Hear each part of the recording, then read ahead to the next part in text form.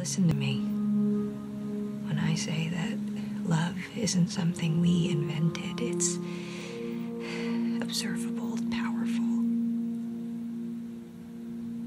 It has to mean something. Christopher Nolan's science fiction epic Interstellar has sparked many discussions since its release. For a story that deals with complex science, this doesn't come as a surprise. But I found that aside from the topics that are addressed most often, such as explaining the plot, discussing scientific accuracy, debating the role of technology and artificial intelligence, and drawing parallels with Joseph Conrad's Heart of Darkness and the Dust Bowl era, there hasn't been that much real discussion on one of the more controversial moments from the film. The scene in which Brand suggests that love might be more real and powerful than we previously thought. Maybe it means something more, something we can't yet understand. Maybe it's some evidence, some artifact of a higher dimension that we can't consciously perceive. Love is the one thing we're capable of perceiving that transcends dimensions of time and space. Maybe this topic often gets overlooked because of the slightly awkward writing, or could it perhaps be that we are unwilling to explore an attempt at making a sincere statement about an intimate subject that is not rooted in postmodern deconstruction or science devoid of the subjective human experience? Or as Aaron Stewart Ahn puts it in his fantastic article on Interstellar, have we become more terrified of intimacy than interstellar travel? My main goal for this video is therefore to explore how Nolan views the connection between time and love in Interstellar. There's going to be some science, but because that topic has already been covered so much, I'm just going to stick to the basics that are needed to understand the world of Interstellar.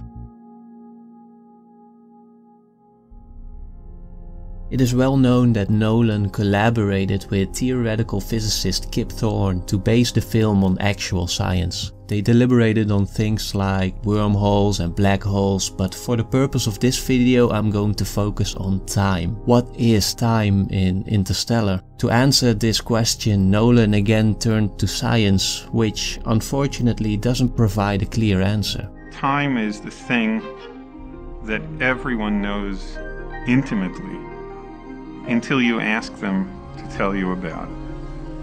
There's basically no aspect of time which I feel we really fully understand.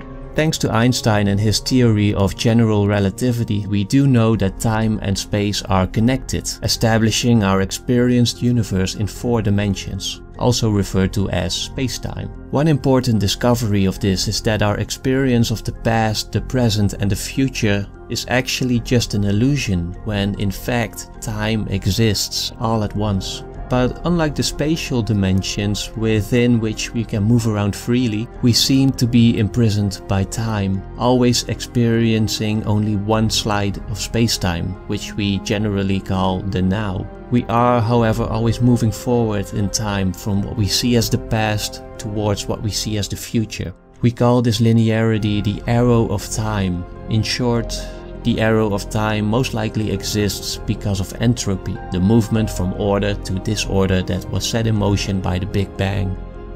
Another important discovery, one that is especially relevant to Interstellar, is that time is not experienced the same by everyone and is strongly influenced by gravity, which makes time go slower for those who are closer to a strong gravitational force. Scientists confirmed this by using highly accurate atomic clocks. They found that if they placed one of the clocks higher, further away from Earth's gravity, let's say from the floor to a table, time moved a little bit faster. The difference here of course is infinitely small, but when we look at a black hole for example, which has immense gravity, the difference becomes far more significant. This is in a nutshell the known science behind the concept of time and pretty much establishes the rules of time for Interstellar. Time is relative, okay? It can stretch and it can squeeze, but it can't run backwards. It just can't, right? The only thing that can move across dimensions like time is gravity. It is interesting to look at how Nolan incorporates this knowledge in Interstellar, for aside from the obvious use of time and time dilation in the story, Nolan is known for using his films to make meta statements on filmmaking and the act of watching a film. In Inception, for example, the dream world is created in pretty much the same way that films are made. There is a director, a producer, a production designer, an actor and a studio who all work together to deliver an experience to the audience that impacts their lives in some way or another. I think that in Interstellar, Nolan wanted to make a similar statement. A statement about the experience and manipulation of time, both in film and in real life. For starters, the first act of Interstellar is surprisingly linear compared to some of Nolan's other films. Like in most films, time is compressed but still experienced linearly by the viewer. The story unfolds to us in the same way that it does for the characters. Nolan even employs the traditional cut to black to show the passage of time, an editing technique he almost never uses. It's not until we enter the wormhole and are introduced to Einstein's theory of relativity that time becomes distorted. Not just for the characters in the film, but also for the audience, as from this moment the film breaks up our linear experience of the story by cross-cutting scenes and jumping back and forth in time, while however still being limited to the established rules of time. For even a medium like film that can manipulate the experience of time is still bound by its arrow, always showing us the story one frame at a time.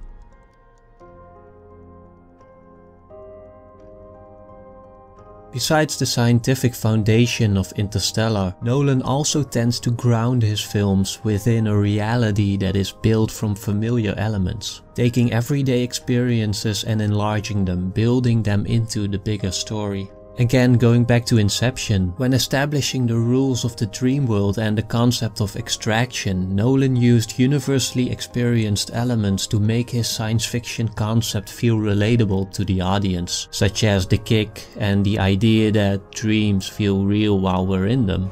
It's only when we wake up that we realize something was actually strange. In Interstellar, he does this by drawing on our universal experience of being imprisoned by time, which is beautifully symbolized by the clock-shaped endurance that, while moving in infinite space, binds the crew within its limits. And Hans Zimmer's score, which during high-tension scenes becomes a ticking clock at exactly 60 beats per minute.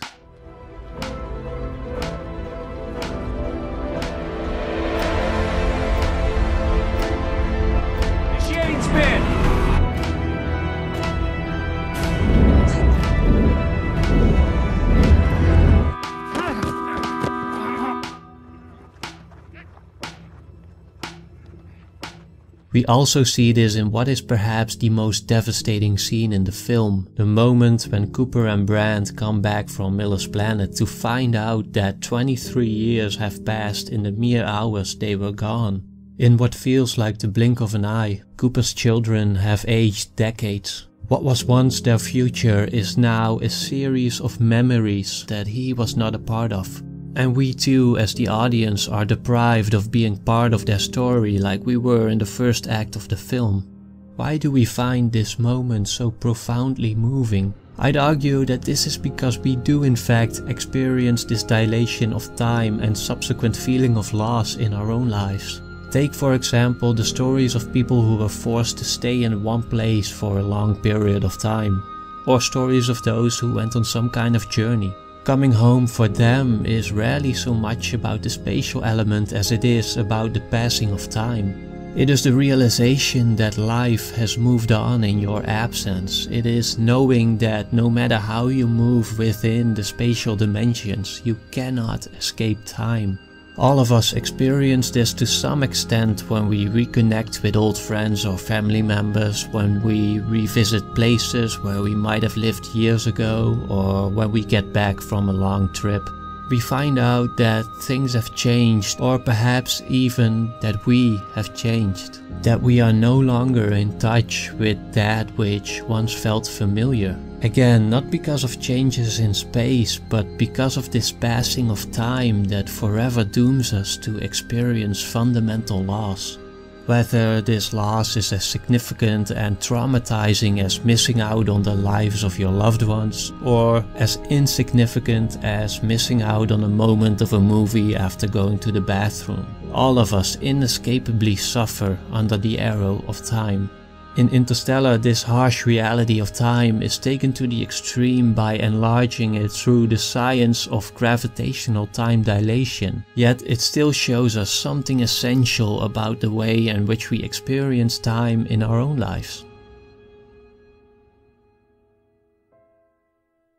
So what resistance can we offer against such a relentless force of nature? The short answer is that we cannot escape time, but we can transcend it, and we are doing so increasingly. This is because human beings have the arguably unique ability to defy time by documenting language and images. For a long time, the most important way to do this was through books. Books allow us to reach back in time and access moments from the past. Not just to experience stories of old, but also to develop a sense of cultural history and pass on ideas and technologies. Just imagine what today's society would have looked like were it not for this vast accumulation of the past. Today we revisit the past through photographs, audio recordings, music and film. This increased ability to transcend time is referred to as atemporality. One consequence of atemporality is that our ever-growing access to the past is unbinding us from time, a development that Interstellar takes to the extreme with the bulk beings. The bulk beings had complete access to time, but it was exactly this unboundedness that became their disadvantage. For them, time is happening all at once from beginning to end infinitely. Pinpointing a specific moment must for them be like what pinpointing one specific drop in an endless ocean is for us. That is, unless we have some way to create a connection, which is exactly what the Tesseract was for. Now, to fully understand what happened inside the Tesseract, we first have to understand a different film that clearly inspired Interstellar, and that is the 1962 French film La Jetée. La Jetée is a 30-minute science fiction story that is told entirely through photographs linked together by a narrator, as if the story was already at hand in its fullness from the very beginning. After a Third World War destroyed Paris and forced its people to live underground to escape radiation, a group of scientists explored time travel to learn from the past to help their situation in the present. They experimented on prisoners but found that most of them went insane when unbound from time. Just like the bulk beings in Interstellar, they simply couldn't find a moment to connect to. They were eventually able to send one man back to before the war because of a strong connection he had to a specific memory of a woman's face. The narrator explains, Rien ne distingue les souvenirs des autres moments. Ce n'est que plus tard qu'ils se font reconnaître, à leur cicatrice. Ce visage qui devait être la seule image du temps de paix a traversé le temps de guerre. Il se demanda longtemps s'il l'avait vraiment vu, ou s'il avait créé ce moment de douceur pour étayer le moment de folie qui allait venir. When we compare this to Interstellar, it becomes clear that the Tesseract is not about Cooper, it's about Murph. Time is transcended by her. She is the one haunted by her childhood, by a memory of a dad leaving his young daughter in her bedroom with a ghost she didn't understand. In the beginning of the film, Cooper even tells her, Your mom, she said something to me I never quite understood. She said, now, we're just here to be memories for our kids. Notice also how Murph is still wearing Cooper's jacket decades after he's gone. It was her, not Cooper's, connection to the past that gave the bulk beings a specific anchor point for communication, a connection ultimately determined by love. Cooper realized that what he found in the Tesseract was not his love for Murph, it was her love for him that created the bridge. Understanding that is what gave him the confidence to code the data into the watch that he knew she would come back for because he gave it to her.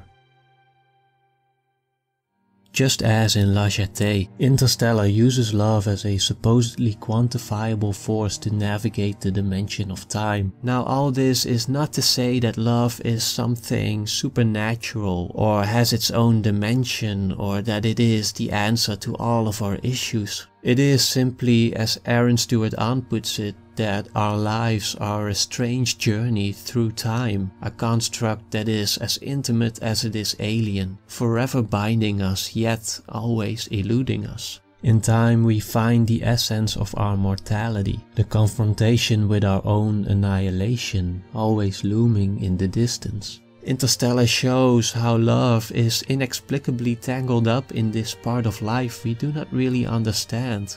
Not just in a sentimental way, but more so in the deep sense of grief, of mournfulness that inevitably follows as we pass through time, frame by frame, moment by moment, always losing it. Against this sorrow, Interstellar gives us not science, but poetry.